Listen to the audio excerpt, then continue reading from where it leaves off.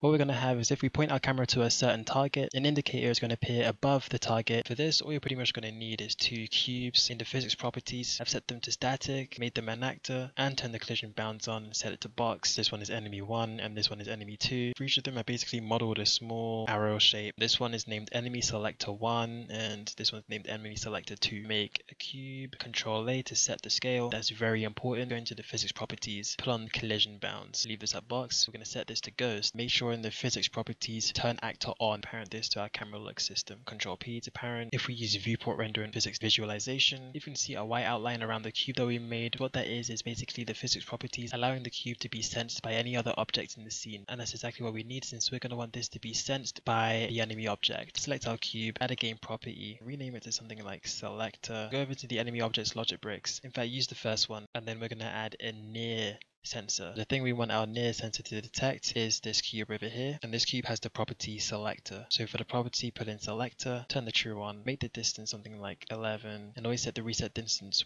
1 higher than the distance. Add this to an adder controller, get a message actuator, and then hook that up. And what we're going to do is send a message over to our indicator object. So put enemy selector 1 in the to section. For our subject, name it something like select. When this indicator receives the select message from the enemy object, it is then going to turn visible and go into state 2. And state 2 is going to be its visibility state. Turn the true on, move this above the message, get an AND controller, do the same for that, hook those two up, get a visibility actuator, turn the visibility off, and then hook that up, and then move that to the very top. Select our enemy object, add another near sensor, copy the first one, I think there's something like select while you're at it, name this deselect. Turn the true on, make the distance and the reset distance the same. However, for this one, we're going to have the invert button on, basically meaning that it's going to sense if our cube is not in this radius. Get a message actuator, hook that up, and then for the message, instead of select, put deselect. Now in the indicator's logic bricks, in state 2, when the indicator is visible, we want it so that when it receives this deselect message, it goes back into state 1, where we've basically told it to always be invisible. Get a state actuator, select state 1, and then hook that up. So now if we hover our cube over the enemy object, the indicator turns on, and if we take our cube off the enemy object, our indicator turns off.